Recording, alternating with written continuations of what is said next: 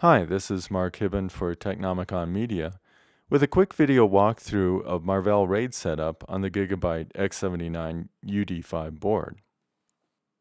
Once in the BIOS, you want to go to the Peripherals menu item and enter the Marvell ATA controller configuration.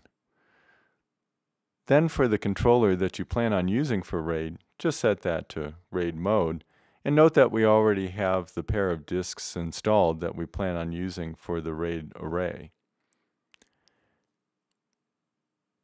Then you just save and exit.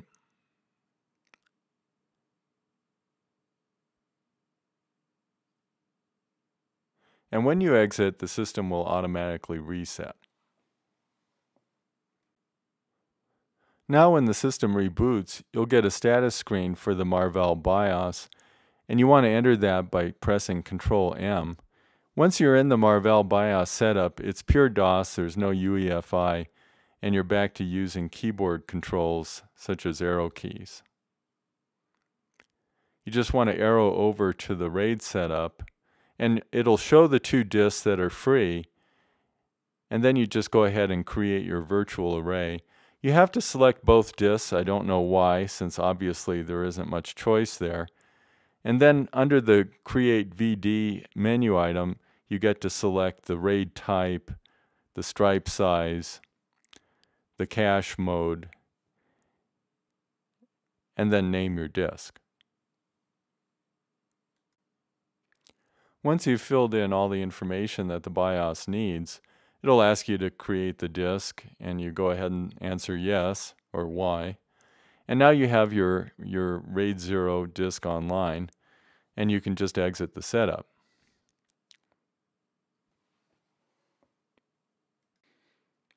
Now you're ready to install Windows, and as usual we have boot priority set to the DVD so that you can boot from the Windows installation disk. After you go through the usual Windows startup,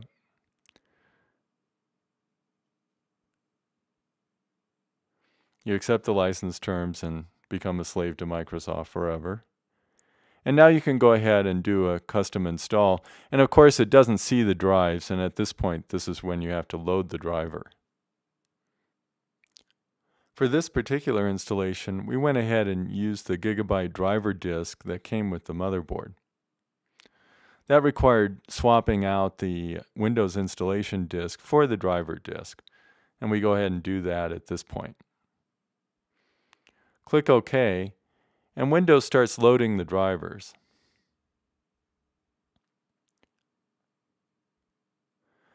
Then, in a little bit of artificial stupidity from Microsoft, we get this warning message saying that no signed device drivers were found, forcing us to go ahead and manually browse for the appropriate drivers.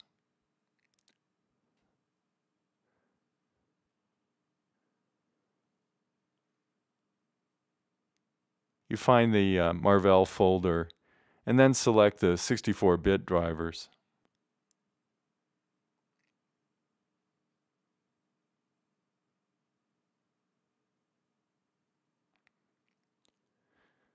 At which point Windows loads the drivers, and you just select the RAID controller driver.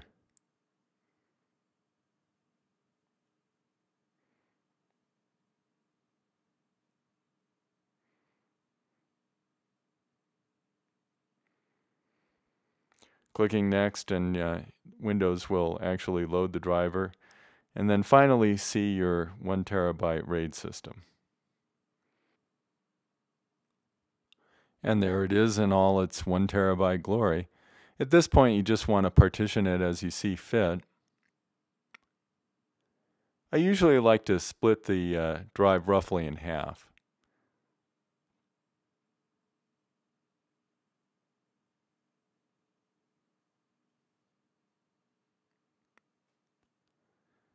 Windows creates some extra partitions that Windows 7 needs to boot. You just leave those alone.